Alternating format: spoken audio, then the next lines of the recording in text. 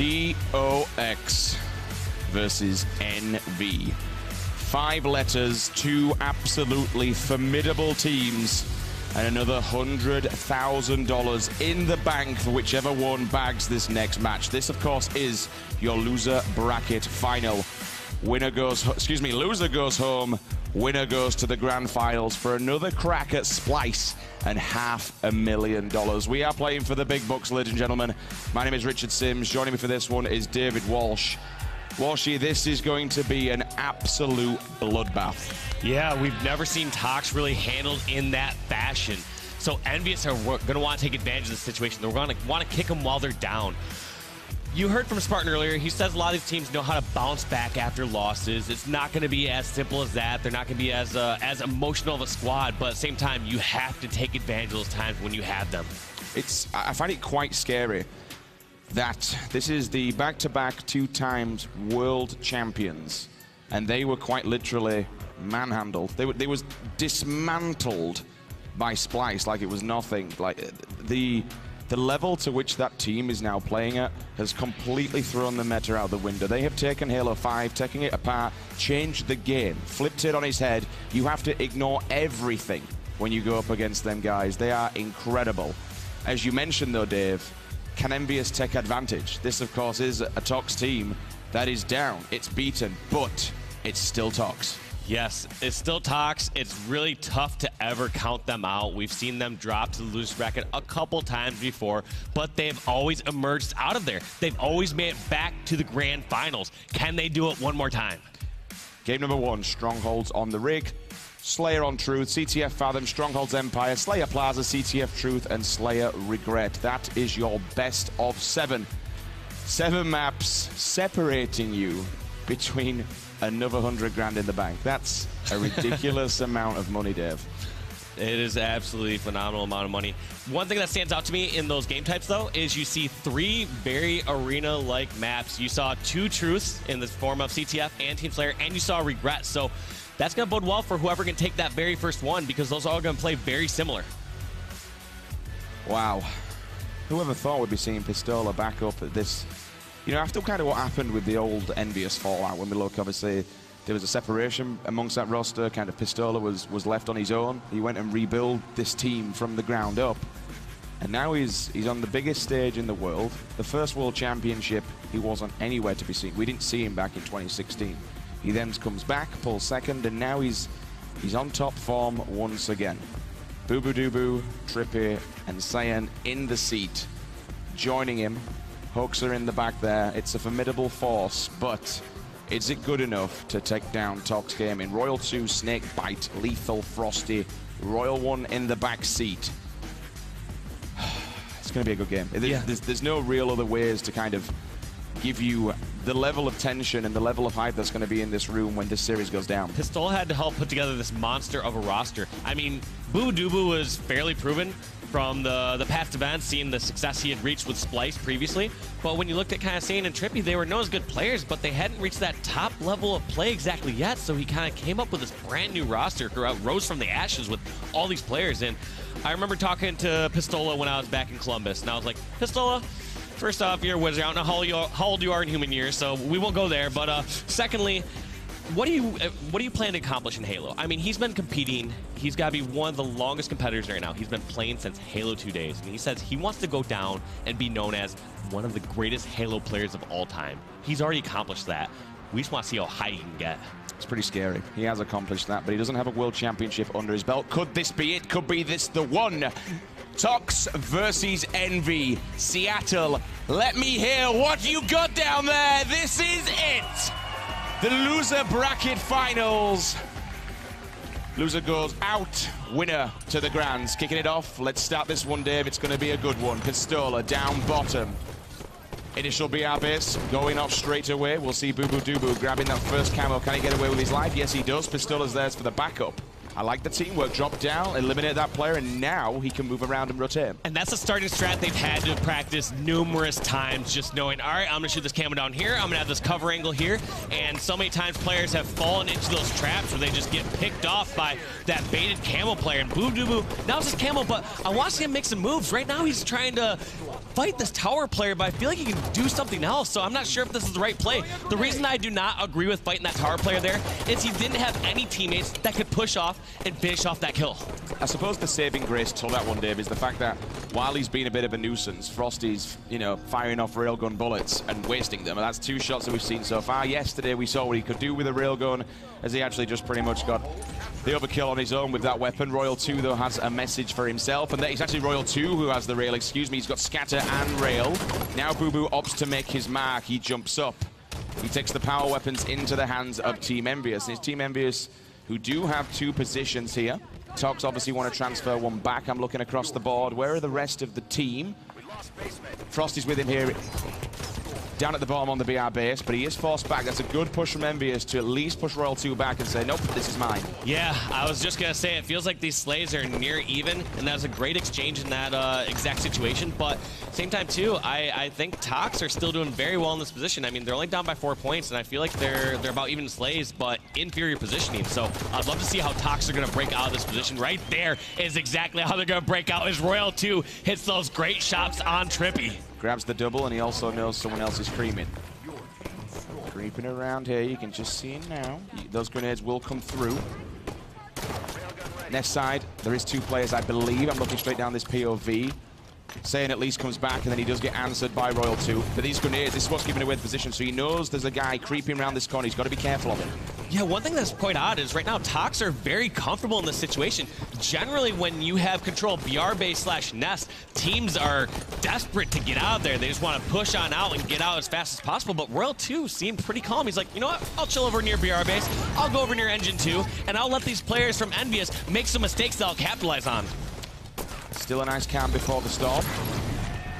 15 to 26. A little bit of a lead here for Team EnVyUs.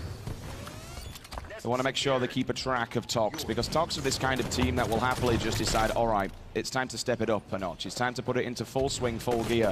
And if they want to actually take over a map, they're just so damn good at it. They've been doing it for many, many years now. They're so drilled at being able to just do the swing, and when the communication comes through, when the call will come, the push will come in, and you just see a massive flood of players.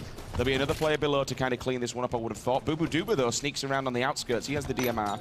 Frosty and Lethal with a kill of their own. Boo now picks up the second one. He can go back down to basement. That's a big, big win for EnVy. One thing that's interesting, I see Boo as one of the players who actually picks up DMR / BR and uses a bit more than other players on the circuit. I feel like since those guns got some nerfs in the past, a lot of players kind of opted just to forcefully stay on Magnum. That way they get fully used to their shots there, since they're using that the rest of the game. Whereas Boo, he feels comfortable in his flexibility. He says, I'm going to pick up this weapon, and I know it's going to give me advantages in some of these situations, and he knows how to use it to its fullest. Royal 2 picks up a double down in the kill feed. You can see that one. Pistola comes back onto him with the scat shot. What are the kills at the moment? Ooh, good God. 50 kills there. Oh, excuse me. No, that's the past one. Looking at the previous one here. Completely ignore me, what we're going off track of. 36 to 33. Nest will transfer into the hands of EnVyUs, and they can continue to tick the points away. Fresh railgun is up, and look who's got it. Team captain Snakebite opts to move down pipes, looking across from white corner. One player does traverse back. The pistol's there. That should be an easy kill. Lethal comes through. PJ, easy to rock the camo there, so both power weapons in his hands, Dave. Such a deadly combo right here, and I want to see what he opts to go for. His team is down in strongholds right now, so he looks like he does want to put some points on the board by starting to capture BR base, but I bet he will leave a little bit early. Nope, looks like he's going to capture his teammate and then revert on over and go towards Whitehall or something. So I want to see what he does. This is interesting, because I feel like his first move would be getting some sort of high ground. Why wouldn't he go for Whitehall? That's one of the most powerful positions in this situation. 1, 2, 3 members of EnVy. They are dead. They all hit the deck. And all of a sudden, we can just see now, Snakebite can convert this nest, and they can start to tick the points. That's a railgun as well, straight through there. BR base does get turned back, but he has eyes on the prize. You know what? We've got a listening ready in the background. Let's jump on in and hear how the communication's going down with TOX Gaming. Top rail, I see shots right now. There's one in top rail, Trippy. And scatters. Nice, TJ. Top rail still. Top rail. Live, guys. Everyone live here. I can't see top rail. Need scatter. Need scatter. Two on me. 2 barrels. 1 above EB. Scatter. Yeah, scatter in basement. Yeah. Come kill. I'm going basement. They're gonna spawn here. Scatter. Trippy's a scatter guy. Scatter 3. All absolute. Yeah, just keep saying. I killed scatter guy. Two dead. We killed other guys. Barrels. I might die to him. Scatter in my X. He's weak. Scattered, do not let them. Yeah, watch over nest. TJ has a scatter as well. Someone set basement door and watch you too. I'm pushing white all. Pushing white all. I'm gonna die. White corner and barrels. White corner and barrels. Okay, white corner. I have death cam basement right now. They going nest. I killed white corner. There's another one white all going nest bridge and connector and basement. Real 10 guys. One hit nest guys. 1 hit nest. 2 basement. 2 basement. Can we kill a guy nest? Come kill a guy nest. He's 1 hit nest. Go GJ go. New rail guys. I'm gonna go for rail. Rail should be up. I'm wasting. 41 camo. 41. Where are they? Where are they? Open field. 41 guys. Go back BR base. 2 dead. We have numbers. 41 camo. Top end. Side pole behind you, I think. Who is getting camo at 41? I can. Okay. Cuts. That guy's your gun. That's your 41 PJ. 41. Up now. Hold me. Nice. Good job. I need help, guys. Inside ball. I need help BR. I need help BR. I'm looking TJ. Okay, we have camo guys. Rail top snipe. BR. Nice help. Good job, guys. Can we get this on nest or not? You guys just go barrel. You know what, Dave? One of the hardest things to do against TOX is actually take back this map from them. When they get set up, when they lock it down, and they're all just creeping around the back of the rail side, they have the power-ups, they have the power weapons. Being able to rally back and actually take that from the hands of TOX, remove them from that position, and then take the lead once again, that's a big feat from Team EnVy. Yeah, it's a massive feat, and there's no wonder why after listening to that communication. You heard how Royal 1 dictated his teammates around and had them move around the map, and also not overcommit to power-ups. He was asking, who wants this power-up? And you heard him saying, Snakebite's getting it. It's like, all right, Snakebite's getting it. That means everyone else get in stronger positions, stay up high, cover this ground. They don't have those blunders that you see from other teams where maybe 2 players jump in towards camo and try to grab it at the same time. Our hype level right now is not high enough. We do need to raise the stakes a little bit. However, this play, these 2 teams, it's so very slow paced, rather methodical, making sure every single move, every single push is needed at the right time. A single wrong push could cost them the game. Discipline is key. Listening to your coach, know what's going on. There's 2 great coaches behind both of these teams in the form of Huxa and Royal 1. 76 to 73. Tiny bit of a lead here coming for TOX. This is, I think, pretty much the most they've had so far in this game. I mean, by a very little bit. It's such a small margin at this point. 6-point game is really anyone's game. And one of the scary parts here on Rig, though, is after a couple kills are acquired, you can easily transition that into a trip cap in certain situations. We're going to have to see what's going to happen here now that Snakebite has Railgun over at the top tower. You can see the bullets are coming through. Long haul, spots 1, tries to go for it. Leo does not connect. I'm just seeing which side he's actually on. It looks like he's actually run to back rail. So he needs to be very, very careful because if they do a push from stairs, it could be rather problematic, but they managed to eliminate the camo guy. That's a great shot there from Snakebite. Pistola down in the feed with the scatter as well. Oh, let's go the charge at the last second. Does he get the kill? No, his teammate might actually do. Nice aggression though, but Snakebite answers back.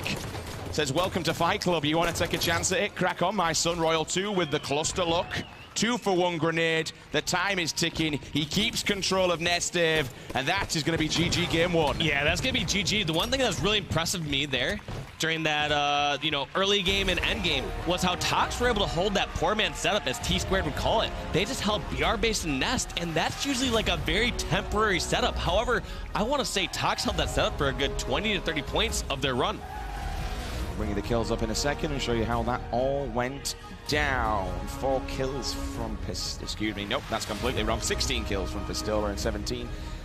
21 and 12 from Royal 2. Banging game from him alongside 16 assists, helping his teammates out. Trip is 6 and 15. But if you're going for the strongholds, then you can expect some kind of death like that kid here, minus 6.3.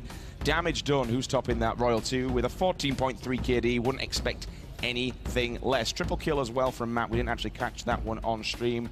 Good stuff from him, leading the charging kills. Yeah, great work there. Damage dealt is usually the more significant stat to me. It just shows how much damage you're putting across the map. So rather than seeing those kills like from Trippy's end, I really wanted to see how much damage he had done. And it felt like he had a decent amount. I mean, he had 2,000, but when you looked at Royal 2's numbers, he had 3,100 something. And that's just so much across the map. He's essentially doing 1.5 times as much as Trippy's doing. Well, we did say this could be a good series. That was a very close game. Certainly wasn't a blowout by any means necessary. EnVy, they can come back from this one. It's not hard. They just need to tighten up a few things. Try and catch TOX on some of their worser maps, I want to say. But again, it's very hard when you're going up against this roster. It's quite scary, Dave. This one is the one I was talking about, though. This Truth game is so important because you have 3 games that are going to be very similar to this. Truth Team Slayer, Regret Team Slayer, and Truth Capture the Flag, all very similar. I mean, clearly CTF is quite a bit different from Team Slayer, but in the end, these players' map awareness, the way they're going to be able to work together on these maps are going to translate. Just going back to what I was saying, when we look at this roster, it's not made a team change in several years. I mean, what does that actually say from a team's point of view? If you're not changing your members and you're trusting it so much, what does that do to the bigger thing? Well, in certain situations like this, could you repeat that one more time? When we're looking at, when we talk about TOX, they've never changed up. They've been the same team since 2016. They've stuck together. They've proved for it thick and thin. But now they're coming up, they've kind of found a mark when we talk about Splice. They're having problems and difficulties, but still there's no team change coming. Well, when you've been the top dog for so long, it's really tough to pinpoint that one change you need to make. I mean, we had a similar thing with Final Boss back in the day where Final Boss felt like we were having some troubles and they felt like I was the issue in that case, and they felt like, all right, we'll switch up this one thing. And right here, it's really tough. You look at this roster of TOX and you say, hey, we had a couple runs where they've taken second place in tournaments. Your first inclination is you stay with that roster, and I like the way that they've stayed with this, but it's tough when you see them lose in the champion bracket finals like that. I mean, it was quite dominating fashion with 4-1. So when I'm thinking TOX's mindset is going to this event, they're saying, all right, we need to work on our close range game. There's been times where Splice are just charging on corners and getting 1v1 fights that they should not have gotten in the past. And so when I've been watching them recently during some of these games, I'm seeing Lethal or Frosty a lot faster to the punch. They've been sliding around corners. They've been not going just for melee trades, which I've seen them trade with Splice in so many situations. So I really do think they've kind of been working on the individual game, which is quite odd to say because you think about these as being such individually skilled players. I think it's just working on those situations though, because yeah, they're good in mid-range, they're good at long range, but those close range, uncomfortable vertical battles is where Splice thrives, and I feel like that was one of the biggest weaknesses that they've exposed in the TOX gameplay. The new meta. The young guns know how to play this, and they play it to its finest.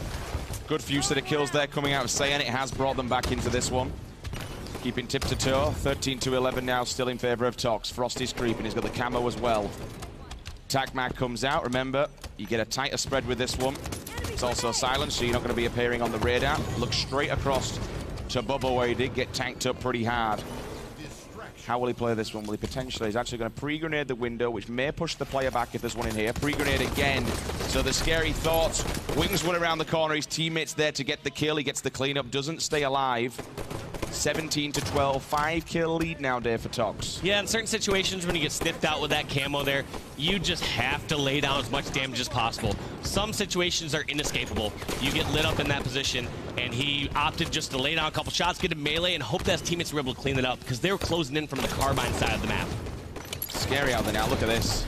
Boo Boo Doo Boo looks up to P3. He's got a player shooting him. Looks in front of bottom mid. He's got a player shooting him. Wum just drops down behind him. There's a player shooting him, his teammate, and they're wiped out. Once again, they're all just been forced back into the death screen. They stole us POV, and you do know what? We've got a boys in blue listening ready and tanked up in the back. Let's dive on in and hear how the comms are going on the side of Team EnVy. Nice. Go car together. Watch out for bubbles. Watch out. I'm looking right. I'm looking Car one, guys. Car one on the side. on the side, on the side. He's cut to me, game P3, guys. Their side P3. Their side P3. Go car one. Their side P3, guys. Car one. I'll see him. He's pink one. Yo, car slide, and car door. Stay alive. Car one, roll 2 on the left. P1. Lifting. Right now, wing. On the left, push out, guys. Lift the head. Blue car slide. On our blue, stick bet. Camo's 40, guys. Camo 40. Top guard. Camo's at 40. Alright, Camo's 10 seconds. Car one sitting there. He side of the map. We have control here. Car 2 and car 1. Car 2 and car 1. Camo. Car 2 Frosty, top middle, car 2 weak. Keep watching P, side blue. Between camo. Old's getting it. One camo. Top blue. And top right, Tommy, behind you. I'm pushing blue then. Watch out, Leaving blue. It's on you, Tom. I got hit by a nade. Get out of there. Oh my god. Oh, he's pushing. Chasing Joey. Oh, you're dead. Boot street. He blew P Street. I can challenge car. P2 or something. I need help. Street.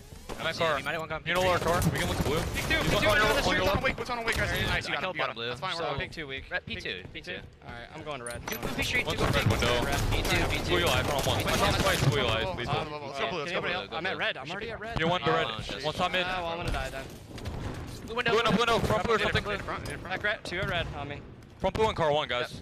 Car 1 right now. Definitely mixed feelings there, Dave. We did it here at the start. You know, we've got this set up. We have map control. Let's do this. And then towards the end, a little bit of desperation. You know, oh, we're getting slayed again. We're off spawn. So definitely a mixed bag when we listen to the communication there on EnVy. Yeah, it was quite an odd static setup because you saw them over at red side of pink and blue side of pink, but essentially they're only controlling one quadrant of the map. I would love to see them hold maybe red or blue base and pink, and then kind of, you know, have someone like Trippy anchoring over on like blue side pink. But instead, they really only had that 1/4 of the map, and that's a really tough position to hold. And you saw as soon as they got a kill in that situation that they all got collapsed on pink side. I mean, they didn't really have any angles to shoot top center. They only had from the pink side. So that was really tough there, and I guess that's great capitalization from EnVy's side, but I got to capitalization from TOX's side. But I really got to question EnVy's setup there. Halo 5 is not this static, slow game. You can't just expect to sit there, grab a camo, and then slowly push on out. Static, slow game. I mean, it is as far from that as humanly possible. It's a quick-paced game, and you got to keep up. And this is why these young guns, as we look to splice, they're on top of that. They know exactly what needs to be done at the right time. These abilities, they just absolutely abuse them to the max. Sayen looking for someone to step up. It's going to be Frosty. He does poke out, and all of a sudden the call comes through. Look at that. He just says, all right, we got one down at camo. Second player comes. This should be burnt. If he gets away with this, that will be impressive. Tucks his head in, manages to stay alive. That's a good win. And that was great trust in his teammate Pistola. He saw his teammate over at blue side pink, and he just instantly sprinted towards him, realizing that that player was just going to cover any angle. If anyone was shooting over at Sayen, Pistola was going to punish them. Let's appreciate that this is now a 2-kill game. EnVy have really brought this one back. And I'll tell you what, they don't know where he is. No, he missed that one right there, and he just realized. Also, Frosty got betrayed, I think, right there. I thought I saw something in kill feed right there, Frosty getting betrayed, so that's also a massive mishap from the TOX side. And we're going to see this collapse now as Snakebite gets taken down, Lethal now gets taken down, Royal 2 gets taken down. It's a 2-kill lead for EnVy's. That is a massive comeback. I think they were down by 7 a minute ago, and you are right, David. We're 34, we're now down to 33, so a little bit of a miskill comes through on the side of TOX. I like this position right here. Yeah? He's basically saying, challenging TOX to push up towards pink side. They're going to feel like it's too good to be true, but sometimes after you've exposed that side pink, you're like, you don't see any sort of resistance. You might continue up that street. So if anyone pushed out pink side right there, he basically set up an easy trap for an easy bait and switch with his teammate over at pink side. I think at the same time, too, he can revert over towards cars you're seeing right now. So it's just a position that he can help all around. Sitting on bottom mid as well, though, you have to believe in yourself. You have to have balls to sit down there, because if anyone grenades you, you're instantly dead. You're out in the open. So sitting down there and having so much confidence, not only yourself, your individual shot, but your team to actually help and support you. Yeah, people aren't going to blindly nade there unless you're finally called out. So Sayen recognized the situation. He realized that he snuck down there, and these players on TOX aren't just going to haphazardly throw grenades and bomb center and hope to check on hit markers unless they've already heard it called out. 5-kill lead here for Team EnVy's. They have done what I did think was impossible. It's incredible. Such a comeback now. Make that 6. Big Pal going down with Pistola. He sees Camo, but he's all tanked up. Can the player above? Oh, he goes down. It's all down to Frosty. Frosty versus Trippy. This is the Camo. Trippy may go for the burn. He does. Camo is off the map. Frosty looking now top mid with Lethal. Opts to move back for P2. Checking to see if anyone takes the rampart down. They will be coming off the respawn. And TOX, they know this. They smell them. The grenade feeler markers will go out. Spots ahead over a bubble. No doubt the communication will come through. They'll tank up that player. Trade off in the kill feed. You can see down there, Royal 2 for Sayen. Pistola onto Frosty. All the action at the moment, though, Dave, it's all over on the car side, and Lethal is taking advantage. Yeah, Lethal has to do a delicate balance right here between watching his own back from pink side red and also helping over at Carside. You noticed a couple different times there where he was hesitating. He was thinking if he should push into red 2 and try to challenge whichever 1v1 happened to be there, or if he should revert back out into pink tower and just lay down cross-map fire. But unfortunately, his teammates keep getting taken down over there, and this is something that doesn't really happen to TOX as much. They usually have so much trust in each other to stay alive when they're across the map. 2 more kills. That's all the boys in blue need to take game number 2 and answer back to Team TOX. Boo Boo, he will get grenade and he is pushed back. He knows exactly where they are. The call out will come through. He's looking towards his teammates. He can see the shot. There's one downstairs. That should be another kill. I think there's someone else hiding down here. Here comes a collapse and there it is. Team EnVyUs answer back 50-45 on Truth Team Slayer. More importantly, Dave, I think they were down by potentially maybe 5, 6, 7 at one point. Yeah, it was about 6 or 7 kills. I think you're correct there. And so that's a massive comeback on Truth.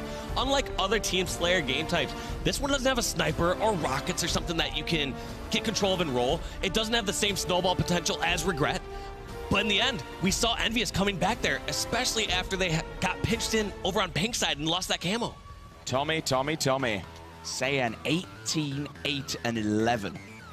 +7 bomb with 8 assists coming out of him. Pistola and Boo Boo between them, 29 assists. Regardless of how negative you do, Dave, 29 assists is a big number between 2 players alone. Yeah, I mean, we got 44 assists for both those teams. So technically, TOX did have more of their kills assisted, but just incredible teamwork across the board from those squads. It's always good to see a team kind of just like shake it up and say, okay, we had a bit, you know, that game number 1 wasn't a blowout. We've seen blowouts here, especially, unfortunately, in the winners' final, but we've seen blowouts for that. By no means, game number 1 was a blowout, and same for game number 2, so this could be close.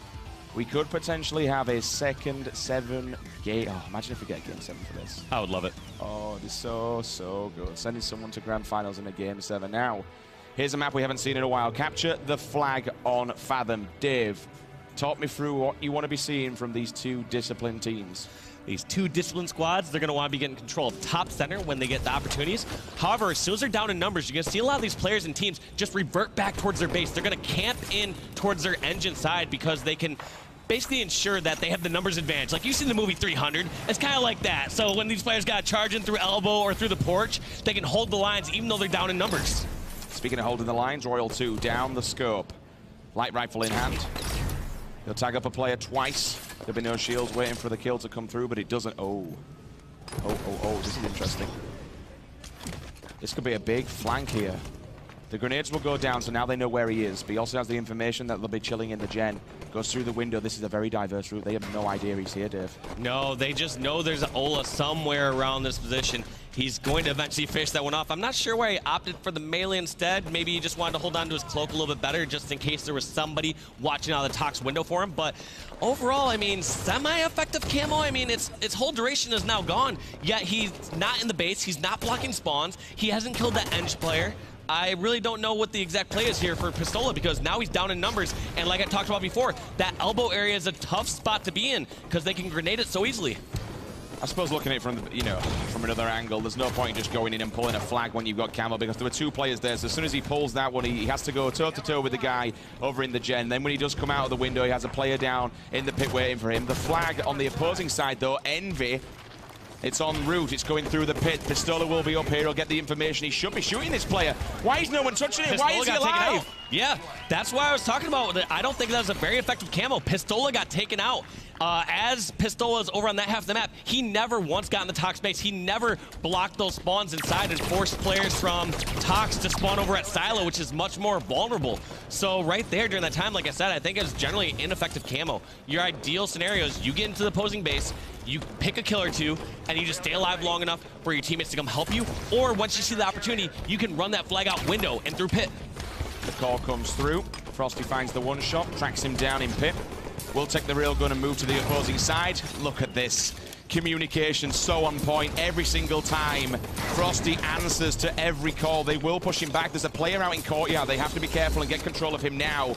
Will they get a touch on this flag? I think so. They do have a play around the corner. They've grabbed it. Now they get the reset. 1-2 players down.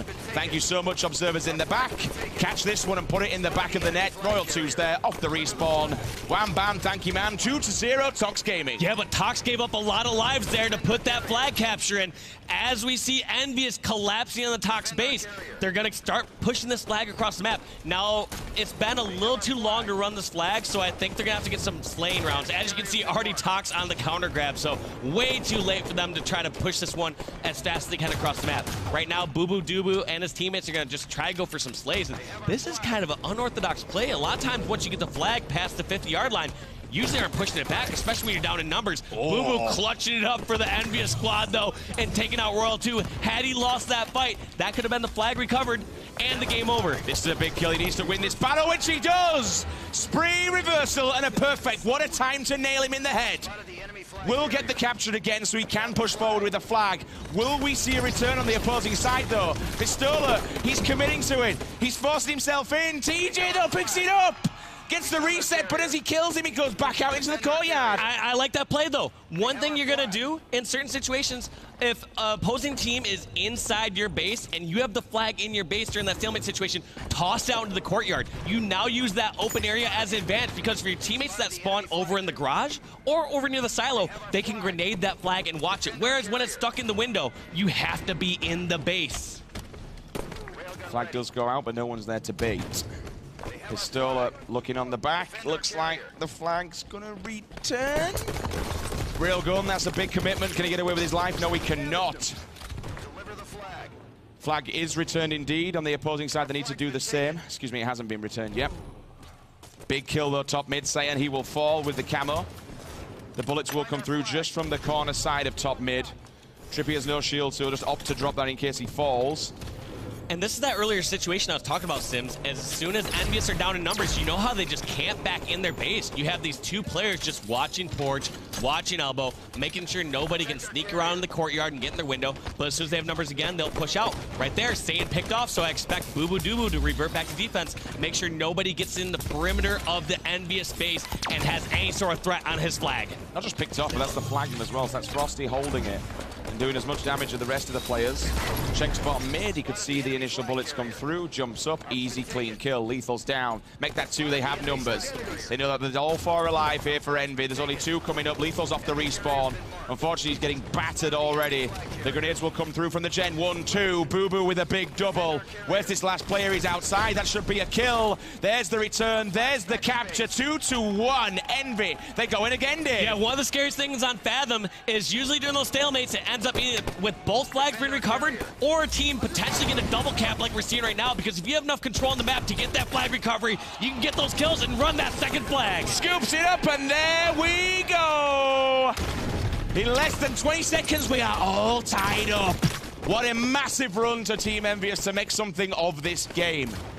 Snakebite knows a player still lingering. It's going to be an easy kill. He'll probably play for numbers, though. Also, one small nuance, if you notice right there, Snakebite knew a player was hiding there over in the Gen, and he shot that frag grenade just to see if he can get that radial explosion and keep that player's shields down.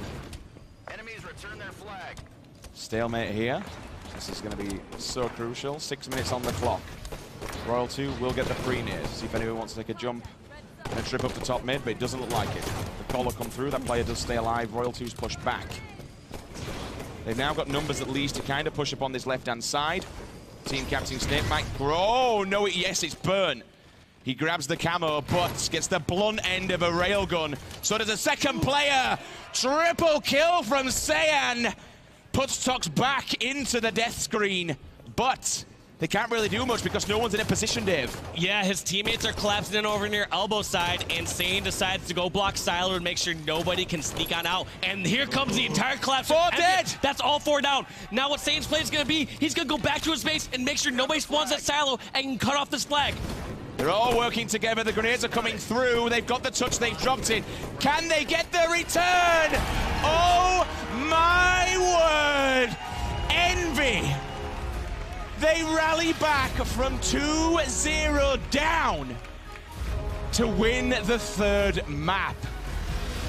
TOX may have set their sights on the team above them known as Splice, but they need to also watch their backs from this envious squad because they're hungry and they want to get into the grand finals. Dave, if you're on Final Boss now, talk to you about your mindset. If you were 2-0 up on midi flag and you just got 3-2'd, what does that do to your attitude and kind of the overall team feel? Well, one part that was so crucial there is just that double cap scenario. These players have played Fathom so many times, and they're used to that, knowing how swingy that stalemate situation can be. But it's just a heartbreaker. I mean, a couple scenarios like that where they got double capped on, and then at the end where EnVy just execute a perfect collapse on the TOX base. I mean, there's not much you can do, but I mean, you don't have any of those pep talk speeches like I talked about before. You just have to talk about small little tweaks and changes as you go into this next game, saying, hey, as soon as one of our first deaths happen, we need to reel it back. Do not give them a 4-on-2 advantage. Wow, wow, wow. Seattle, what do you think of that one then? That was an absolutely belting game. Thank you so much for joining us, all the people in the audience and everybody at home. It's a pleasure to have you with us for this elimination bracket final. Remember, whoever wins this, they're going to the grand finals. They double their money to 200K.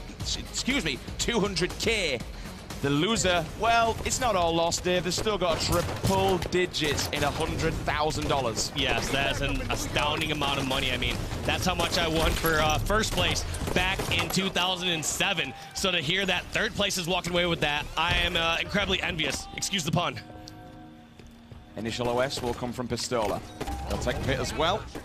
His teammates down, so he gets the call. He knows exactly where they'll be peeking around this fan side. Has to be careful. His teammates have fallen alive, so he knows they do not have the numbers. He might be able to even this one out, but his OS there is gone. No, that just got melted. I love that maneuverability from Ola. He tried to juke out back towards the pit and then thrust outside. As soon as the player gets stuck with that sticky grenade, it's usually kind of like, hey, we're going down together here. Reset on pit for Trippy. Looking back towards fan, see if anyone wants to come off the respawn over red side. Both bases have not been captured. Actually, no, blue base is the only one that hasn't been captured yet. But the starting meta strat, for those that have been playing Empire at home, is wondering, all right, if you spawn at your own base, why don't you capture that one right away? You really don't get much of an advantage of it. It gets you a trip cap or a double cap a little bit faster, but most teams opt to push to the center of the map. Try to get control of those power-ups, the camo, the overshield, the pit. Just a few more spots there, a bit more beneficial than getting your base slightly faster. Two players do double cap onto Pip. Boo attempts to make a stop on this one, but unfortunately it will not be happening. In fact, excuse me, they did. So that grenade actually forced them both out, and they got the instant reset. That's incredible. Snakebite knows there's people creeping below, so they have to be very, very careful here. He finds them both above him. They should collapse down. Oh my word. He takes one. He takes two. What? I've watched National Geographic, and you don't back a snake into a corner like that, Simsy. They poke the bear, they get the claws. Noob combo comes through, make that a third there for Snakebite. He pushes on through, he'll tank this one up. He might use it as bait.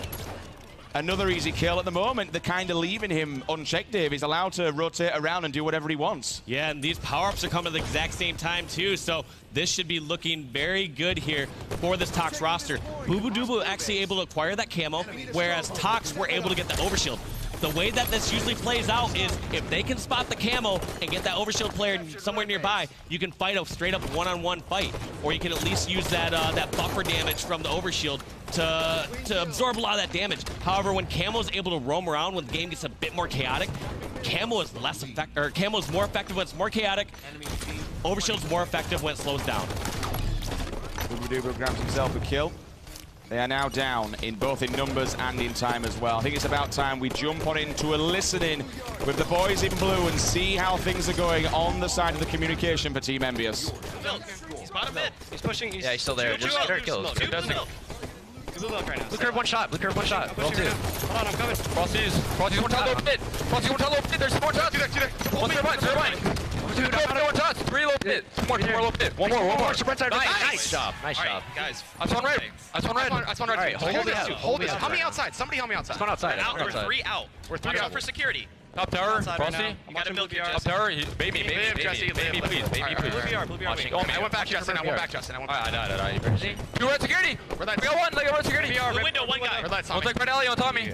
Or red plat. I don't know. Flat weak, Tommy. Watch out, watch out behind you. That shit. Wait, turbine on me. Outside. Last two probably. I died, turbine. They got me.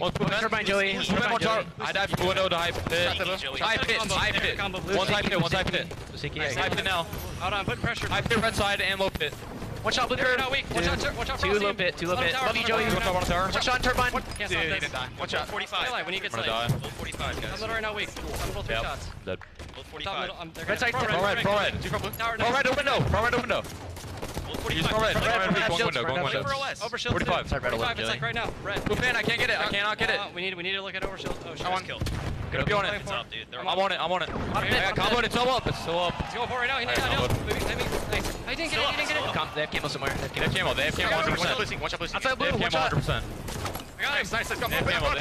Nice bit of teamwork and communication there, Dave. They are rallying this one back. Double kill comes through for Pistola. This is probably going to be a triple onto the camo. See you later, my friend. All 4 members of TOX, they're dead. They're coming off the respawn, puts down the grenade, gets the conversion as well.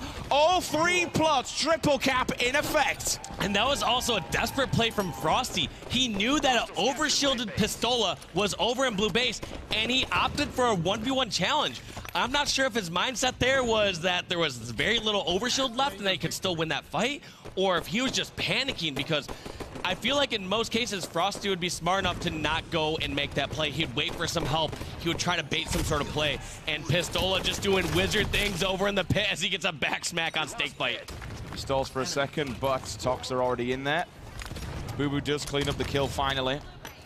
Lethal's fighting back. He knows they're in there and he needs to be very, very careful. Boo Boo's outside on the wing. They take both bases for all but a second. TOX will answer it back, so now they know where they can be. They're over on the fan side. Ooh, that was a nice kill on there to Saiyan. Pre-nade goes down. They're trying to see if anyone wants to come around the corner. That's a nice thrust, but it's not going to be good enough. Finally, Lethal does get dropped, and as we're looking towards Trippy, goes for the beatdown second time round. There's the double as well. And now he can play for time here on fans. His teammate does step out for a second. Look at this. They're all committing to it, Dave. Yeah, if you're going for pit, you might as well all go there. You want to spend as little time as possible on that bottom half of the map, and then you just want to revert away. You want to go over towards security and go outside, and that's exactly what happened. Is you saw EnVy. They captured pit. Trippy went towards outside. You saw one of his teammates, X's, over in security going for that new camo. So it's just nice that they spread out after that. But yeah, you don't want to try to solo cap hit. It's just too risky. Too many grenades can come in. It creates too much of a window of opportunity for the opposing team just to come in, trade that kill, and get the reset. 1, 2, 3 members of EnVy, they're all dead. Saiyan, last man alive. This would be a huge kill. Frosty steps in with the OS, says not today. This is ours now. They take the pit back, and they put the points back on the board. 55 to 65, only 10. Double beatdown comes in. That removes the OS from his back. He'll obviously get the kill. Bumping away and looking through. Red base, eyes on the prize there. Royal 2. Catch them off the respawn. Communication is vital, which they do get, so the kill is seen from the opposing side. Boo Boo's going to pre-nade. He just runs into red. The thing is, though, they're all here, Dave. They're actually inside. They're kind of on the defensive foot. They're not actually pushing out. It feels like they're trapped inside their own base. Yeah, it feels like they were spending a lot of time just trying to stop that bleeding, just going back in their base. But the more time that you're spending defending your own means less pressure that you're putting on over at pit or blue base. What EnVy would like to do here is either get a couple slays and all dive in pit, or they need to divide TOX's attention. They need to just send a couple flankers over to blue base, and that way you force TOX to decide which base to go to. What a series. TOX versus EnVy is getting intense. These matches are insane. Hashtag Halo WC. Thank you very much, Blade. Yes, indeed, I completely agree. These matches are insane. What would be insane is if we see Team EnVy for a second time in a grand finals eliminating TOX, but TOX, they've got other things on their mind. Pit once again will be the decider. I think the grenade will go down. Plenty of people are turning up to the party. There's one, there's two. Who's going to get it? Will they get the reset? They're actually still inside it. TOX come in. They change the table here, Dave. They actually kill 3 of them, and they continue the run. When you get that pit to like 90 to 99%, it's one of the most frustrating things when that team gets the kill and gets that last moment reset. because at that point you just have to give up again. You can't say we have to go through pit for another 10 or 15 seconds. It's just over right there. So huge reset from TOX. They now get the triple. And even though Pistola is trying to stop this bleed over here, it might be too late. They really don't have any other option besides diving into pit. It's too late to rotate all the way over to red base. This is all they can do. They can just pray and hope. Pistola might try and play for time with his life. The grenades will go down, but honestly, I think that's going to be it. TOX, they keep control of bottom mid, and they claim victory in game number 4. We have a tied-up series, ladies and gentlemen. 2 apiece. This really could go all the way, Dave. These teams right now are absolutely so individually matched. It's unreal. Yeah, you thought you saw a lot of superheroes in the Avengers trailer. Look at these players you got on your screen right now. Just non-stop action from these players. They're all astounding. You watch any of their individual POVs, they pull off ridiculous plays every single time. 59 kills to 63. Almost even, Steven. Only a 4-kill margin. 10 assists, 12 assists. Coming out of Snakebite and Lethal, 22 combined, 17-19 from Frosty, 14-10 from Royal 2. But again, it's not necessarily all about those kills and deaths. It's about the points in objective. 100 to 65. Very convincing lead there, I must say. You know. Yeah, convincing scoreline, but Slays-wise, it was only a 4-kill difference. It was 63 to 59 in favor of TOX, but a 4-kill difference, 35 points more on the board than Strongholds, that's incredible objective efficiency. And that's usually how it goes on Strongholds, is once you get control of the Strongholds and you trade in kills, the other team doesn't have enough resources on the map to cap those back. And so even though you're going even in Slays, you actually need to go ahead in Slays in order to get those Strongholds back. What a series. There's no other way to describe how incredible this is. Remember, this is for a shot at Splice. This is for another, pretty much another life, another chance to take home $500,000. This game alone will double the money. They'll get 200 grand. I mean, like we said before, even if you lose it, still 100 grand. Still decent money. But beating the next team in front of you beyond this in the grand finals, that's $500,000. Ridiculous numbers on the line for Halo Esports, and I can't thank you all enough for joining us. It's an absolute pleasure to be bringing you this matchup. My name is Sims, this is Walshy. If you can do us all a favor, grab your phones, grab your computers, do whatever, tweet the stream, twitch.tv/Halo. Use that hashtag HaloWC. Tell your mum, your dad, your nan, your dog might like Halo, who knows, animals enjoy video games. My cat watches me play various games all the time from across my shoulder, but we want to get some big numbers because there's a lot on the line, there's a lot of stories, there's a lot of history behind Halo, man, and these players that are up on stage right now, there's so many storylines, and like, TOX are trying to set a dynasty. Pistola, as you mentioned, I know you said he wanted to do it himself, but I think he's already kind of set his own dynasty. He's already set his own storyline from what he's been doing for many years, Dave.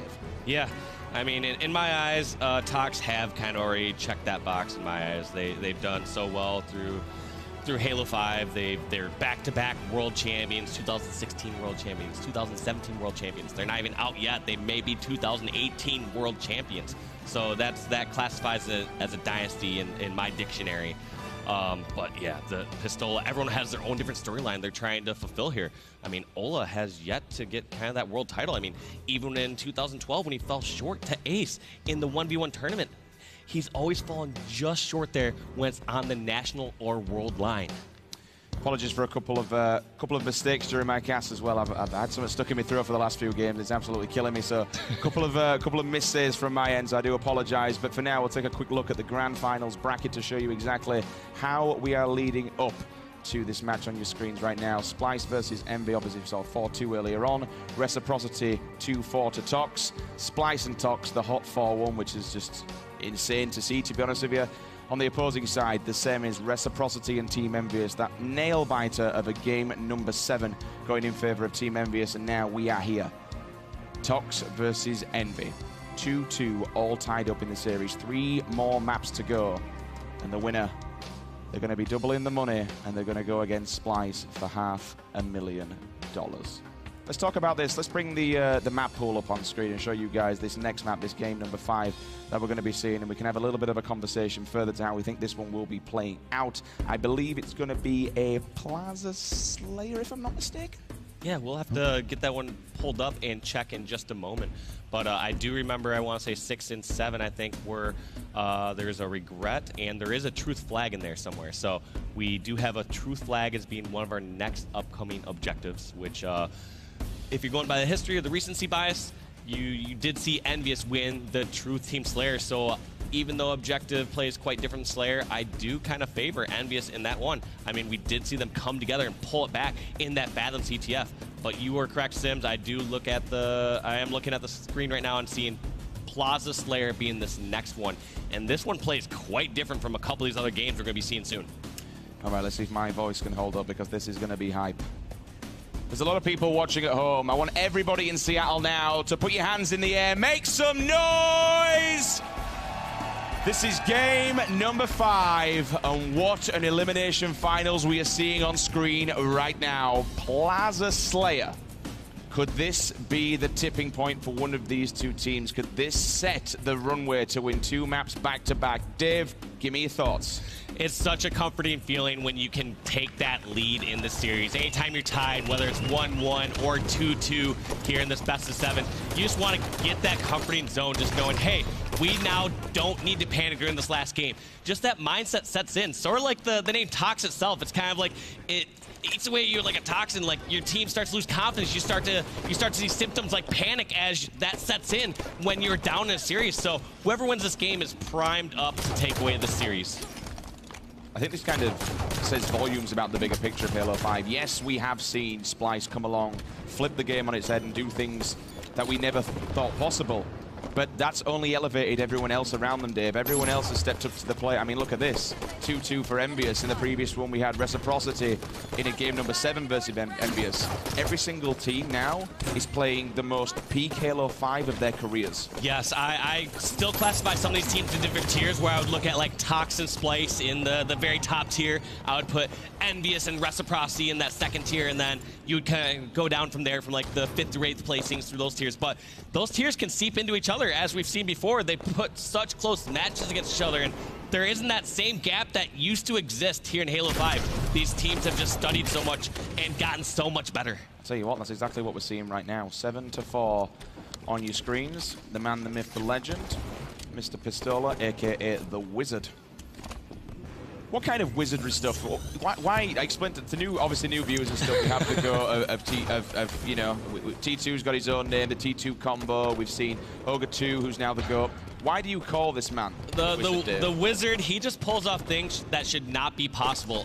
One way that Bravo described it before is if you go by the physics form of the path of least resistance when it comes to like electricity and voltage, Pistola has that built into it somehow within Halo. Anytime he gets in a sticky situation, someone starts shooting him, he somehow has it mapped out in his head that, all right, I can escape this way, I can jump back here, I can thrust this way, just like he dodges that grenade, and live just that little bit longer. Buy his teammates some time to help him out. He just does wizard things all day long. Boop-a-doo-boop. Fresh OS, this will give them a nice bit of ground coverage here if he can get some kills. Finds one, finds a second as well, so that's 2 people. No shields whatsoever, all tanked up. He's looking for them. They may potentially have pushed back through Hotel. Checking driveway as well because the call did come through, but he's got to be careful. New combos there, 2 players, they slaughter him. He was looking for a flank right there over in blue. He knew there was a couple players. He saw a gap and an opportunity, assuming from Hotel side wasn't being watched, so he decided to go for it. And because of that, that now gave the opportunity for TOX. So sometimes TOX and EnVy, they're going to step these plays where it's like, all right, we're in a comfortable position. Let's see if someone else tries to get a flank or tries to make a move. And that's exactly what happened right there as Boo tried to be the aggressor in that situation. TOX obviously trying to get a hold of the sniper rifle, but great work there from EnVy to at least delay them. They came across from the opposing side through Cafe, but he has been taken down. They're now collapsing. Ooh, Lethal's fallen, so that's a big double coming out of Pistola. 12-16. Bang. See you later, Boo. Looking at glass side now, he knows that person just opts away. They're like, all right, I see you. You can have this one. It's sort of like when you're mean mugging someone on, or not mean mugging someone on the street, but you start to make eye contact with someone when you're on the street, driving your car, and they're just like, all right, well, I don't want to give someone the wrong look. I'm not sure if you live in a bad neighborhood, Sims, but I've had to do that before. Yeah, just look away right away, and that's exactly what he did. Is he backed away from that sniper. It's scary though, isn't it? When you just look through a window, it's like, hello, you know, I'm happily gonna just knock your face off if you come around the corner. Wasn't looking at you, my man. I was looking at my phone. I'm just gonna look this way. Second time now, Boo Boo's lost his face. Snakebite's going to opt to try and run away with this one. He will work around the corner. It's a little bit unorthodox because generally speaking, you might think he's backed off to Cafe. The Cafe is locked down though. 2 players are there. Tries to go with a fadeaway no scope. 2 bullets left. Doesn't really matter because he's already done enough damage. Tanks him up with 1. Go on, spin around the no scope him. Do it. He will fall, so there'll be 1 bullet left in the chamber. That's pretty much a dead sniper. You're not going to go challenge him for that anytime soon. No, it's not worthwhile risking your life. In fact, EnVy aren't even certain about that one. They've known a lot of ammo has been used, so they might not even go look for that weapon. And if they do, they're going to be severely disappointed as they only find 1 bullet in the chamber. Cyan goes to the support, but he does get stuck. Pistola, easy cleanup for him. 17 to 22. Snakebite finds his single bullet. Can he find a face, though? That's the bigger question. Frosty needs a little bit of help. No, he doesn't, because he's already got a kill. Looks over the shoulder. Thrusting left, thrusting right. Here comes the push from several players, though they're all working together in frag. No wonder they've moved, Dave. The entire flank from poster side has just come through. They've been pressured to move. Yeah, they're still going to rotate, even though they only have 1 bullet from the sniper. Most times you'll see these teams rotate, especially when they have a full sniper, but even when they have this 1 bullet, they're going to say, well, we don't want to get pushed in this uncomfortable situation. So they're going to rotate it over towards blue, try to back down, create some distance here. And one thing that is working in TOX's favor right now is the sniper. Even if they get this 1 kill, EnVy, they don't have a count on those bullets. They're going to hear that shot come out and say, well, do we charge out now? Do we potentially give another free kill? And this could prime up TOX for this new and upcoming sniper, which comes up at the 6-minute mark. For those new to watching our stream, sniper comes up every 3 minutes on the dot. So each game being 12 minutes long, they're going to come up at like the 9-minute mark, the 6-minute mark, and the 3-minute mark. 24 to 26, the trade comes through, but still down by 2. 6 minutes to do this. Everything to play for.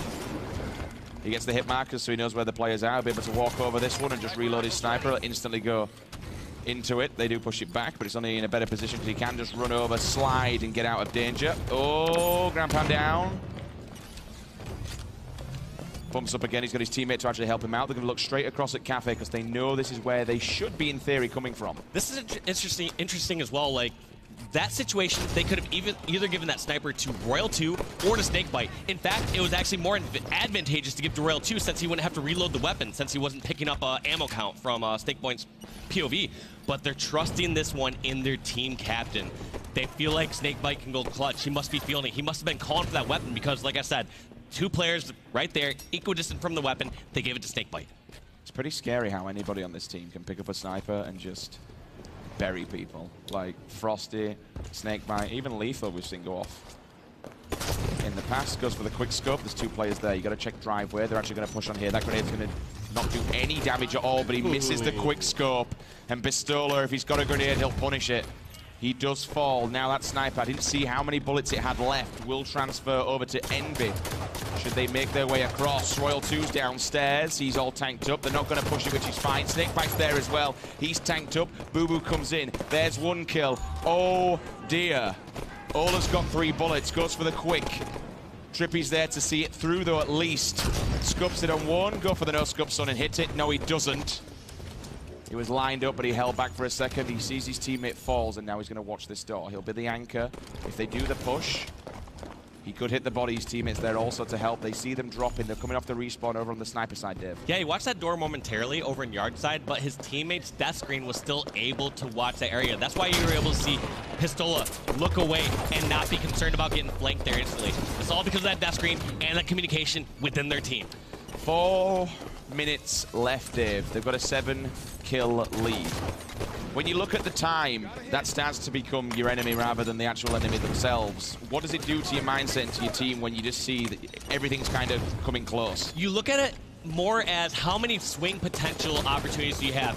And swings usually happen based around the power-ups and the power weapons. So EnVy gotta be feeling really calm right now, especially getting this overshield. I want to see EnVy actually charge over and use this to its fullest extent. So let's go to a listen with EnVy and see how they're going to use these power weapons and power-ups to their advantage. LR behind you guys. Probably. Might go glass. Look at this guy, LR. I am. He's pushing behind me probably. Yeah, one top mid, one top mid. He's at train right now. I'm getting killed from flowers too. I'm helping you with flowers. U-turn, Joey. Flowers right now. One shot U-turn, one shot U-turn. Yo, keep snipe. Flowers, guys. Yeah, snipe, keep snipe. Watch your flowers, Joey. Right now. Yard ledge. Go to S1. I'm on snipe. I will get this. Alright, but Jesse needs help. Glass. LR, glass, 2 shot. LR, last 2 shot, Frosty. Watch out for flowers. LR. I have sniper. Light, oh, right now, weak, killing you, Soda. Watch out, Loop. Loop. Here. Give me a challenge right now. Watch out. Frosties, loop. I might die. I'm nading glass for you. Last 1 shot, nice nade. We have a sniper, guys. We have a I have sniper. Loop on me, I know.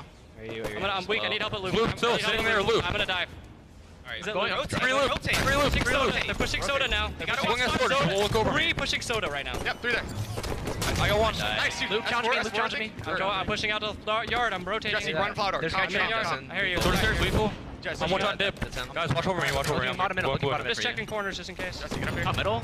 Top middle, right top now. middle. And You one shot, each one shot. Chuck 1 shot. Yeah, One shot. each one. Bottom dip, bottom dip, 1 shot. as well. Bottom dip, 1 I got shot. one. Bottom dip, Yeah, bottom dip, I need help. I can't. I push you. Dip, Frosty. Hey, he's challenging. He's 1 shot. Blue window, guys. The window. Bottom dip, roll 2. Bottom dip, roll 2. There's a guy weak, Blue blue chuck. chuck right now. Good. Nice job. S4 on me somewhere. Pushing He's low, definitely pushing here low. nest on me, guys. Here you. Top middle. Top nest, top mid nest. Oh shit. Glass, Glass on me. I'm here at Soda right now. Stay alive. Trying to. I Glass can't. head, glass head. Soda. Posters, guys, posters. In yard ledge. 1's in yard. Flowers back. 3 more kills. Make that 2. Shake of the head. Boo Boo says no. Not today, Frosty. That's a taste of your own medicine, my son. And they're going to look this one through. You'd have to say, David, you're a betting man. This is all but done. Potentially the OS did go in the hands of TOX. Yes, it did snake bite. He picked that one up. He did get a little bit damaged, though. Only a tiny bit creeping around. 1 more kill will seal the deal here for Team EnVy. Yeah, it's basically over. We used to call this strategy back in the day, charge because you can't lose, because they had so much room for error in that situation. And you do see EnVy close that one out with the 50th and final kill. Wow. So let's kind of put this one into perspective now. Your 2-time back-to-back reigning world champions need to win 2 maps back-to-back if they want to make the grand final. If Team EnVy wins this next one, they go out in 3rd place, and EnVy, they go up against Splice. 2 completely different play styles as well. You notice how much slower these games have been in pace because of EnVy just slowing that down a bit. Seems like TOX and EnVy are a bit more comfortable playing that slower play style with setups and pushing out together, whereas Splice just like that non-stop action. They like to isolate those 1v1s. They like it to be chaotic. So I'm not sure exactly who this one favors, but we are going into a truth capture the flag. It's a game type and game mode that all these players are extremely familiar with. So this is anyone's game, but if anyone can do this, it is TOX. One thing to keep in mind, though, if we do somehow go to Game 7, this was the game mode Regret Team Slayer, the one that they had lost to Evil Geniuses back in the day. When they first made this roster, the very first tournament that these 4 players you see on your screen right now, they lost an X Games gold medal on Regret Team Slayer, which would be game number 7 here, if TOX is able to extend the series. Tony Lethal Campbell's favorite game type. That was, do you remember, that was a wild, that was back at MLG as well. Yes. Yep. So this would be the Out in second Aspen. time we'd be going back to that at MLG. Huge shout out right there to Lawrence Alper right there. He flew all the way from Taiwan to come out here to the Halo World Championships. When I did a few tours, some promotional tours out in Southeast Asia, like where I'd go to Korea, Taiwan, Hong Kong, and Singapore, Lawrence Alper is a super fan. I mean, he came out every single time I was out in Taiwan to meet up, to take some pictures, to talk Halo. So it's incredible that he's able to come out here to the 2018 Halo World Championship and watch this live. And that goes for every single person out in that audience. Scream until your lungs come out, because this could be it. EnVy need 1 more map to make it to a grand finals for a 2nd time round. Snakebite, initial camo, checks top mid. 1 player there creeping around. The grenade goes down. Lethal finds the target. Royal 2 will assist. Instantly, Dave. No messing around. There's already a flag being moved. Yes, they already have this so far, but looks like they have to acquire a few more kills because EnVy have a plan of their own as they're moving their flag along the carbine side of the map, Sims. Sticking down in the bubble. Jesse, a.k.a. Boo Boo, backing off for a second. Snakebite on the defensive. Finds 1. Can he turn 2? Because he knows where this player is. More importantly, he's got the camo here, Dave, so he could, if he gets inside the base, he could get the flank. Now his position's been given away. He's getting shot. And that's an unfortunate one. That was a huge melee from Sane, because if Sane did not get that melee off, Snakebite could have gone more on the offensive, gone all the way towards that bubble or towards Blue 2. But since that melee got off, it put a pause on the Snakebite's plans. Looking straight in the bubble. You can see the grenades are inside P2. He spots one player. I probably expect him to pull this flag back just a little bit. You don't want to be dying there out in the open. More than likely, you can just see the tip of the flag waving away there, up inside the top window. So they're giving away his position at least, but it doesn't really matter too much. He's got a player in P2, he's got a player in the window. He will tag him, so he'll give away his position for a little few seconds. Yeah, older Halos, you would actually try to hide the flag a bit more because your weapon wouldn't be as effective across the map. Whereas now, these players want to stick close to their teammates. They want to see how much damage they can lay across the map with that flag carrier. So right there, that player all the way over on TOX's side of the map was happy to exchange damage with Sane. He just wants to lay down some damage, then he can hide. And right there, that flag peeking out through the attic again. So we have to see what Sane decides to go for. And this is awesome of Sane. He didn't take the bait. He did not just run around the corner assuming it was going to be one-on-one, because it would not have been a one-on-one. There would have been at least 2 TOX members in the base. So he tries to help his teammate over at the pink side of the map. Royal 2 does a fair bit of damage, but there's no other player there to actually help him out. EnVy will be able... Oh, that's a belting grenade. Look at him. No fear. Sayan still with absolutely 0 shields. Forces himself out. Dropping to the lower base here for TOX. There's 2 players. Ola with the camo. Gonna opt to just kind of play defensively for a little bit of a while. There's no point in dying instantly with this, Dave. No, he's gonna oscillate back and forth. It depends on the situation. As soon as they have numbers, he's gonna push forward and try to collapse in. As soon as one of his teammates dies, though, he's gonna back up and see if he can catch any of these TOX members overextending, possibly get one of them back. And right there, he did find one of his players in his bubble. He's gonna take this one-on-one with Lethal. Lethal backs him down all the way under the bubble. Scary stuff. Sayan's still there. He's still not dead. Lethal's still creeping. That grenade should kill. He doesn't. Lethal's just stalling for time here. He's playing Ring Around the Roses. Look at this. Cue the Benny Hill music as Lethal's doing Ring Around the Rosie in the bubble. That was a great job by Lethal, just buying so much time. That's 4 or 5 seconds that teammates could have either came and helped them, or they could use that time to buy for position. But I'm looking over here on our screen, and we're just seeing members of TOX stuck in their base. I'm not sure what they're doing right now. 13 to 12 currently in kills, so very passive game. These guys know exactly how much is on the line. Lethal grabs himself a double. Now we'll move through P2. Traverse around, maybe try and get eyes on the prize. Look towards the flag. The grenade goes in, doesn't find the target. He'll pre-nade below the base, see if he can grab any spawners coming off the bat. Royal 2 with a perfect onto Trippy. 4 to 3 here for the teams that are up. Trippy will be spawning on the opposing side inside the bubble, so they'll have the number read well. Depends where the rest of the team are for TOX. Can they get a collapse here? Well, right now, since they cannot just force a push in over near pink side, Lethal's is going to hold this side down. Eventually, the next position they want to take or acquire is going to be that bubble. At that point, EnVy have no options. They either have to push out pink side or car side at a disadvantage. Even right now, Boo Boo Doo is in a spot he does not want to be because of this pinch coming in from TOX. Roll 2's heading in. But he does get stepped out. Nice kill. Lethal with the perfect. Pistola's there. Does he have support, though? Where's the rest of his team? He's creeping down low.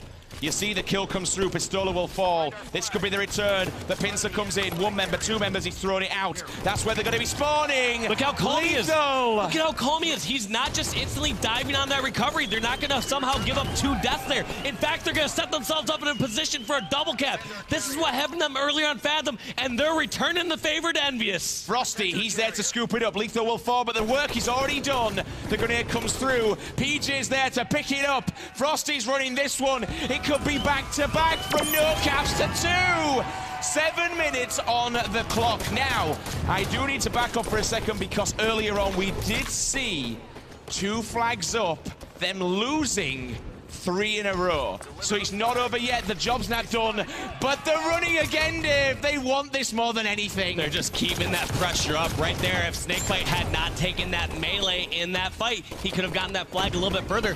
One thing that's really impressive from the Splice Squad when I've seen them playing before is they seem to know when they should be going in for a melee trade and when they should be backing down. It seems like that's something that Splice does better than most of these other squads. They'll pick up 2, but he knows they're going to be here. Can he get that any further? Look at this. 2 players just jump on drop, but Trippy, Frosty's running. There's 2 players in there, though. Oh, Sayen, he gets the pull, he throws it out at least so he can stall for time. And this is a situation, since the flags are all the way over on the TOX side of the map, that they can just try to go kill for kill. That was a huge recovery for EnVy, though. They are keeping this game still alive. It's not going to be game number 7 yet, based on that flag touch and return. Nice work. Stay in this one. Looking across at Lethal's POV, gets the return, and now he heads towards Pistola. Tries to fall back to his teammates and asks for help. Lethal says nope, denies him that one. Royal 2 with a kill of his own, and they're going to be spawning in bubble. He knows where they are. Yes, he knows where they are, but he has to get up high as fast as possible because these players are going to be charging over towards his bubble and his car side, so Lethal has to be somewhere where he can be effective.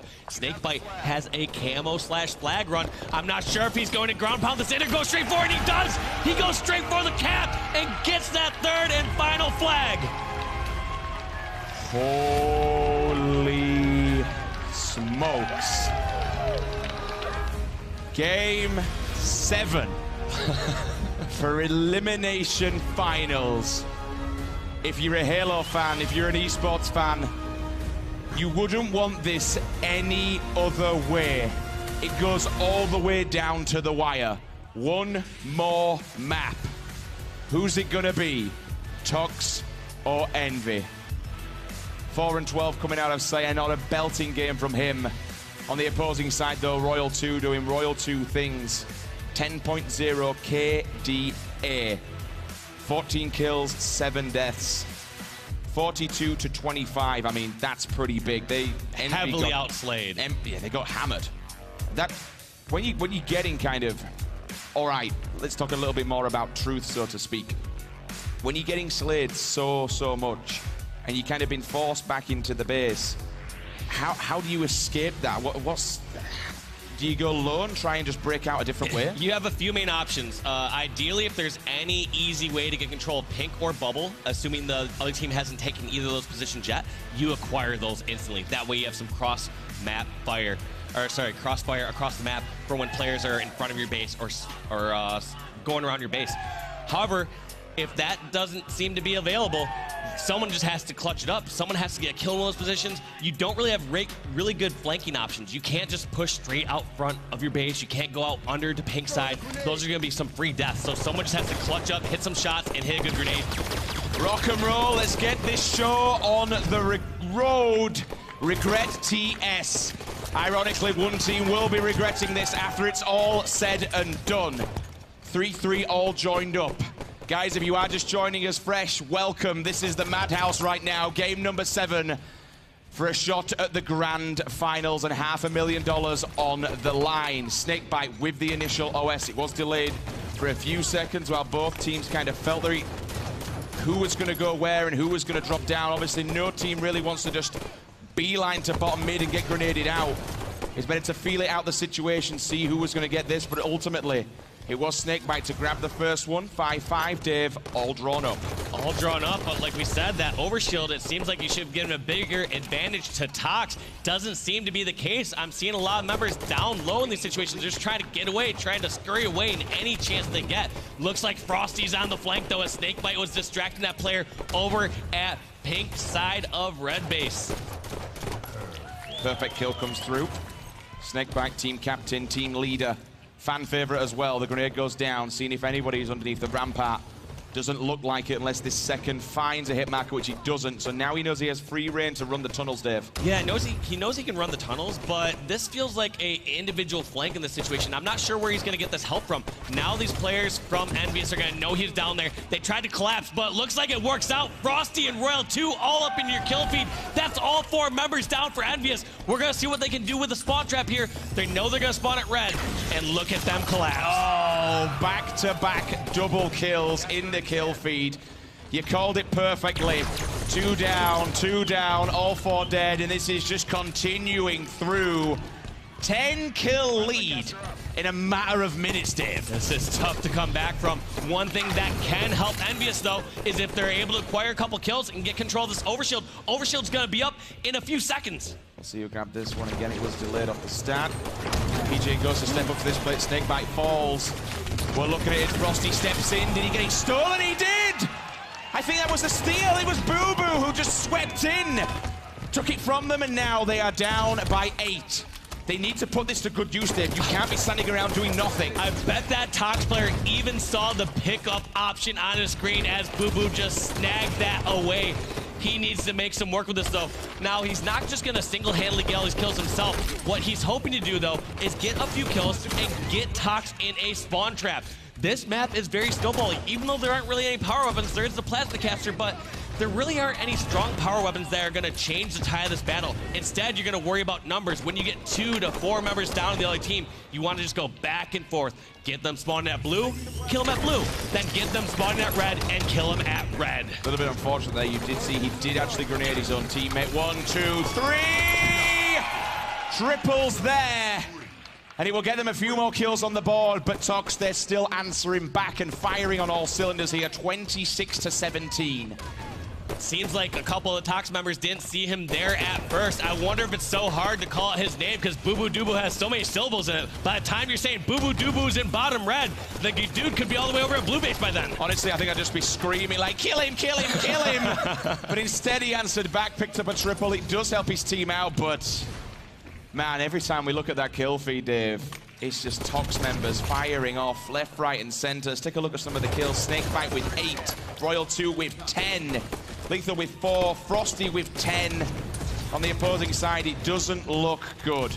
No, Not even 20 kills on the board. It is a team effort, though, so you would expect across the board all these players doing well, and at the same time, too, for EnVyUs, they should all be doing poorly for the most part. I mean, Boo Boo Doo is standing out the best performance thus far. I think that helps with his triple kill during that time, but anytime your team is losing by a significant margin, by over 10 or 15 kills, and you do have someone going positive, it's either that player playing out of their mind, or they might be playing inappropriately. They might be baiting a little too hard. They might not be helping with the charges when they need to be. Second time, this time round, Snakebite grabs the OS. Goes in favor of TOX. Easy kill from him, gets the cleanup. Royal 2 as well. At the moment, this is it. This is just kind of ticking this one down. 16 kill lead at the 7:20 remaining mark. I've no idea. I mean, what do you do to get out of this? It's Regret's it's a much smaller map than some of the other ones that we play in Halo 5. It just kind of feels like TOX have got their number read every time they go down. They're already set up to accept the next wave of spawns. Yes, it's really tough for EnVyUs to pull out of the situation, but they have to go for a big play. They can't just expect to play this one slow and come out ahead. It's okay to play slow momentarily to get a couple kills, but after that, you have to keep your man advantage the entire time, just charging across the map, making sure that TOX does not get all 4 up and that they can't coordinate a push together.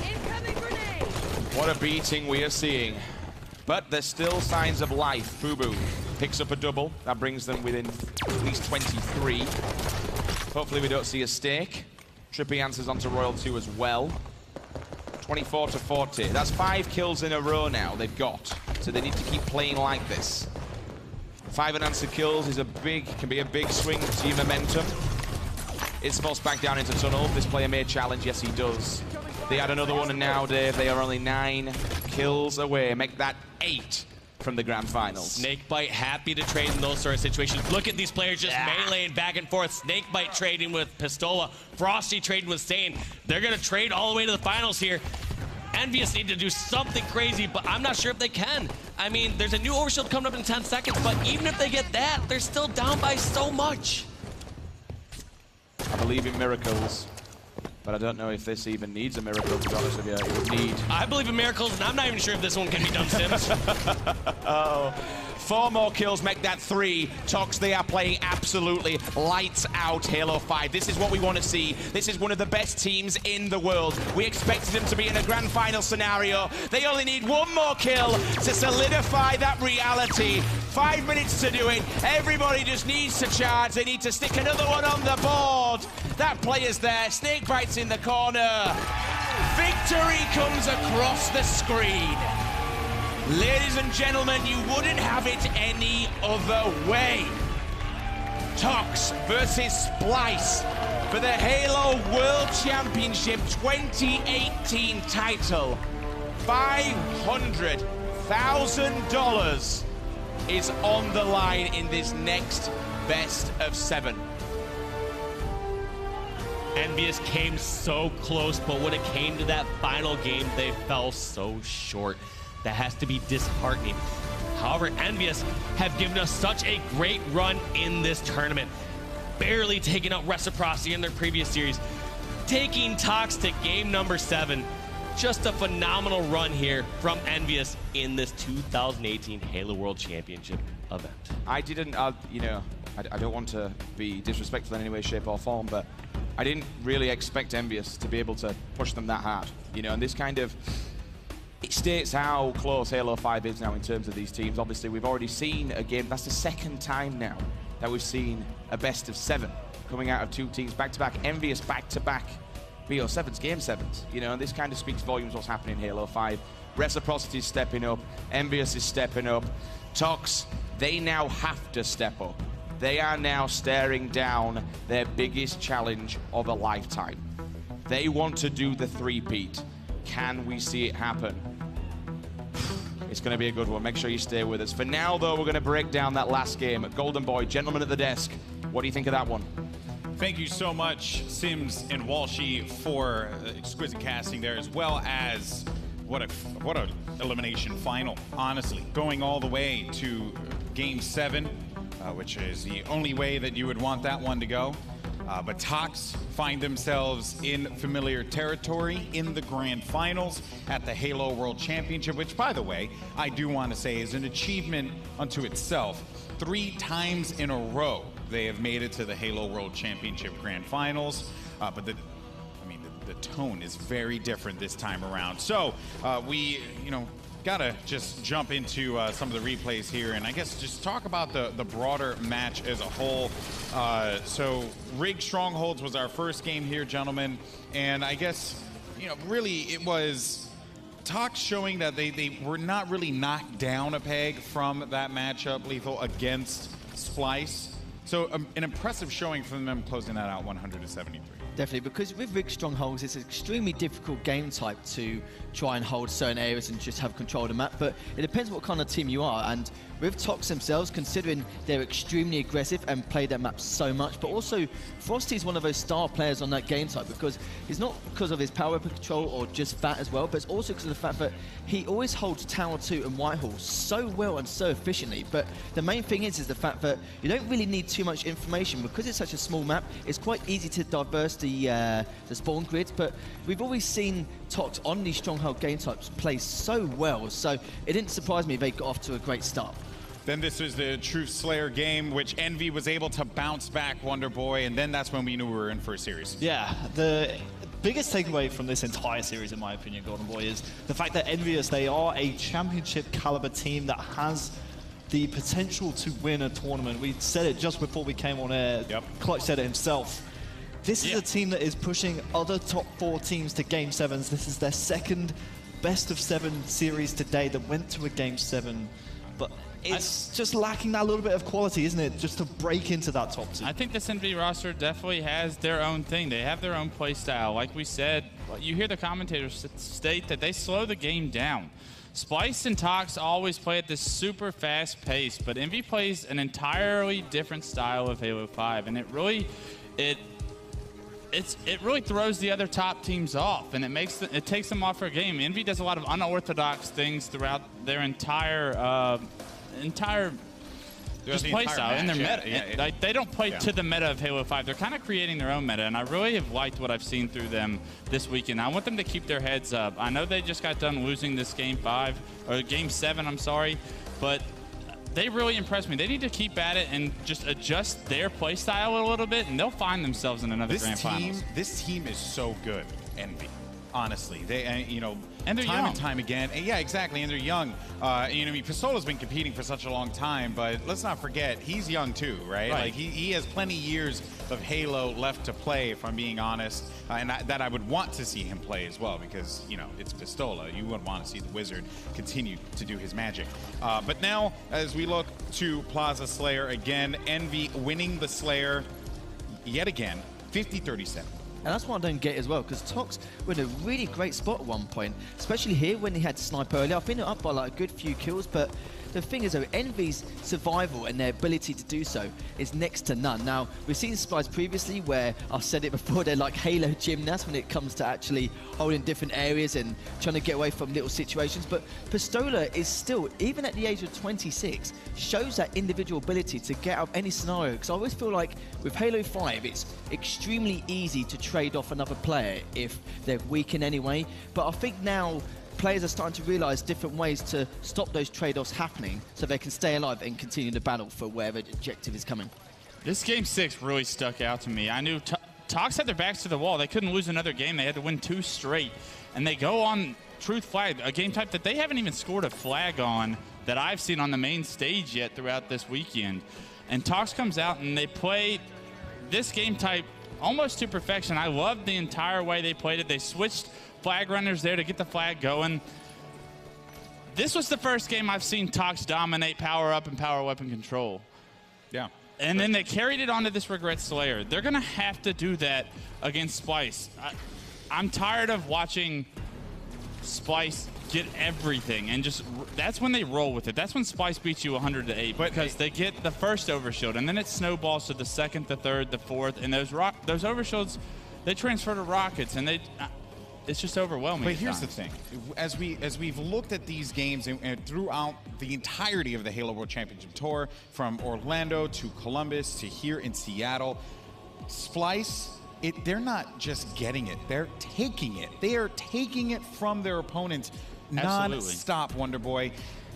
It's almost as if like you want to try and stop them. You want to try and prevent them from taking power-ups and power weapons. Yeah, but you can't. You can't, and it's coming from a brand of Halo that I don't think we've seen, and it comes from that practice regimen that they employ, right? The money twos, playing 2 versus 2s, just allows them, as Clutch says, to get those overshields, to get the power weapons, because they're bodying up. They are using the body system to win team fights around those key areas of the map at key times. And what do you do? I mean, I still to this day don't have an answer. No one else here in the Halo Championship Series has an answer, and it's a scary brand of Halo. I keep saying scary when I refer to Splice, but it really is, because the way they play 2 versus 2s and the way it translates into 4 versus 4 gameplay is like nothing I've ever seen in Halo. I think with 2v2s, sorry to bind, but with 2v2s in general, like especially in the Halo 2 days, when back in Europe, we'd find it really hard to get much practice. So literally we would play against Type Z or Pay X, or in these 2v2s at like 3 o'clock in the morning, these online tournaments, just to at least help us progress. But I never thought that, fair enough, you can help bait and switch a lot better in those 2v2 environments with different players on your team. But maybe, I don't know if they've proved it or not, but I could tell you were smirking because you keep thinking that, you know, it can't be true. Because I don't think it is. I still think they still scrim I talked to them in the back just a little while ago. And they still said it. I was sitting down with them, you know, those captains of personality known as Splice. And we were talking about, you know, their practice and I was like, hey, Lethal, which, by the way, you thought I was talking about TJ, bless his soul. Doesn't know the legend that sits to my left here. But he was just like, no, like you know, that's just what we do. Like we don't have a secret practice thing. We just do the 2v2 thing, or in the case of what Shotzi said, like leading up to the event, didn't put a lot of time into it. But I don't think it's because for lack of caring. I think it's something we had talked about a few times now. I think it's just how far can they possibly push themselves in the current state of the game and the current competition that is at hand. Every single time we think a team is going to take it to Splice, they out of nowhere just flip the switch. I mean, you guys don't believe it, but I honestly do. The way they play the game, really, you can see the little things that they do in 2 versus 2s. If anyone's seen Shotzi's stream when they're playing Money 2s, you can see a lot of the same kind of fundamentals they employ in those kind of streams in their gameplay here in professional level gameplay. And it comes down to how much Halo these guys have played and how many 4 versus 4 games they have played. At what point does you playing 4 versus 4 over and over just kind of stagnate your practice? You're starting to find out other ways to improve your team, and apparently 2 versus 2s is one of them. Yeah, it's just very impressive. And, you know, Splice, they are the current, you know, I would say